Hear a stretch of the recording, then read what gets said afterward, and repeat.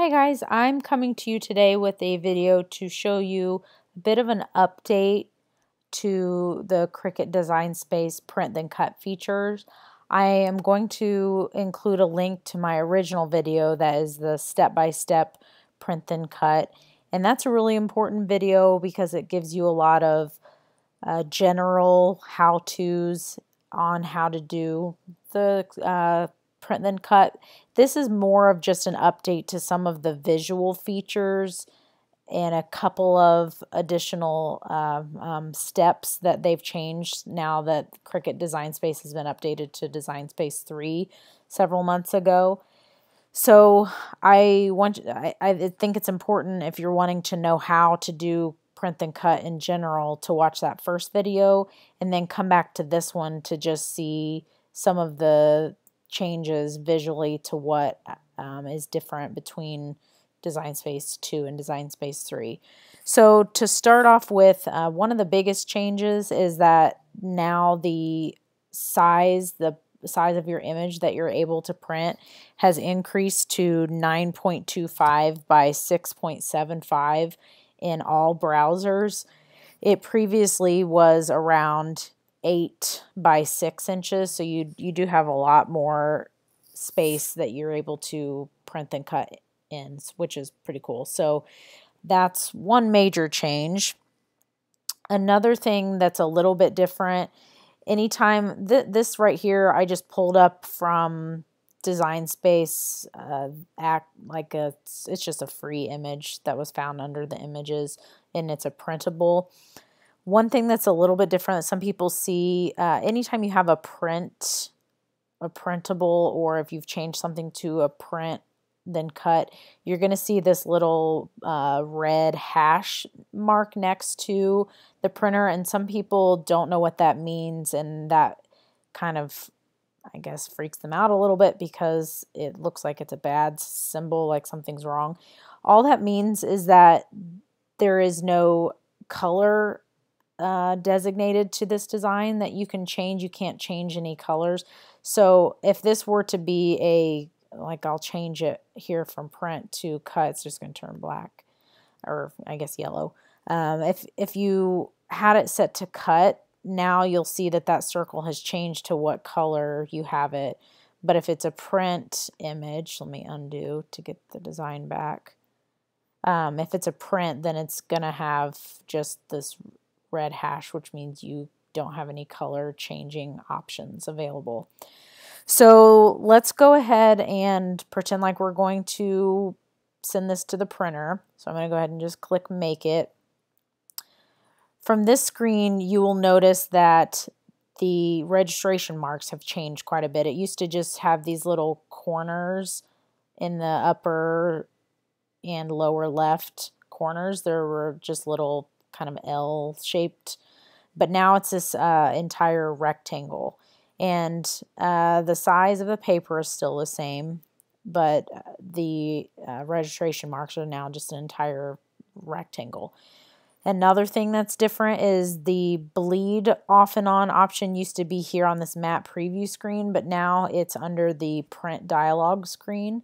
So if you aren't seeing it, you were used to seeing it here, you actually just want to keep going to the continue screen to go to this send to printer to get your printer dialog, and now this is where the bleed option is. But if you watch my other video, you will know that I recommend that you keep this on at all times just because it makes your image look a lot prettier. So if you need to change anything in your printer, you'll have this advanced options if you need to change the quality, that type of thing.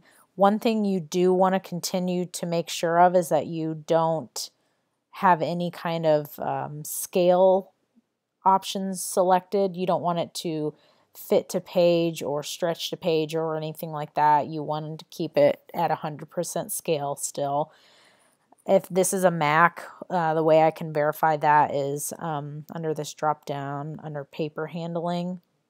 I'm going to verify that this scale to fit paper size is not checked I want to keep it at 100%. I'm not sure where that option is under a PC, but that's what it looks like for me. So then once you made sure your settings were on, you know, best or however you want it to look, then you would just hit print and it would come off your printer at home. You would put it on your mat and continue on through the steps to print it from to cut it with your Cricut. So those are some of the visual main changes.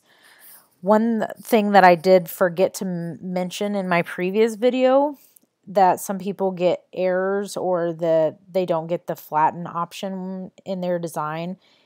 And so I'm going to pull up an image to show you why that may happen. Let me just clear off the printables. I saw a card earlier that I wanted to pull up because it had a few of the presets that might give you some troubles. Here we go. It's just this smile card. Let's go ahead and insert that.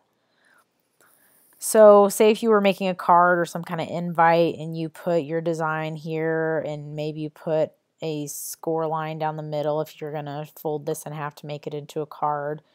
And as you'll see, this kind of grouped attached image, I don't have the flatten option. And as you, if you watched that previous video, I told you that whenever you want to do a print then cut, the only option you need to choose is flatten. You don't need to weld or attach or group.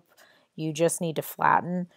Well, this doesn't give me that option. And the reason why is there are a couple of layers that are set to write. It's set to draw these little squiggle designs and I think write this outline of the kite.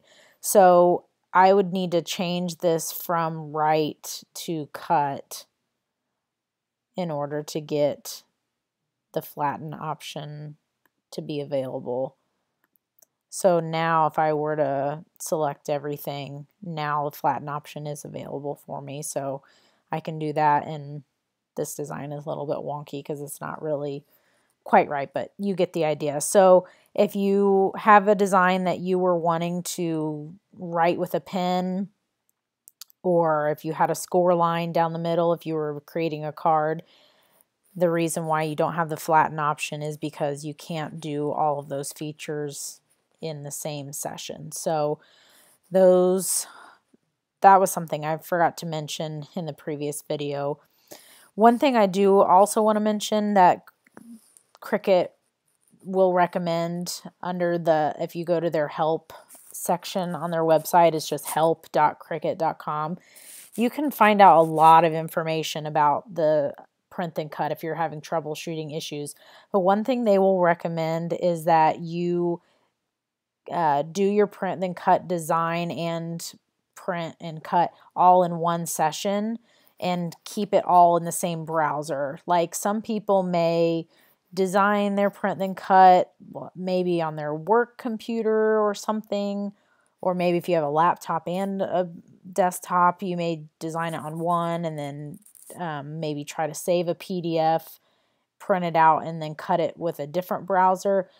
In different browsers have different settings, so if you print it under like Chrome and then at work and then you come home and you try to cut it out with Firefox, some of the settings may be wrong and your registration marks won't quite match up correctly. So they recommend that you do everything on the same browser under the same session just to avoid errors and things like that. So I think that's all I have to update on the print then cut from what's changed from Design Space 2 to Design Space 3. So if you have any other issues that you've come across, just put it in the comments below and I'll see if I can help you out with that. So hopefully this little addition has helped, and have a good day.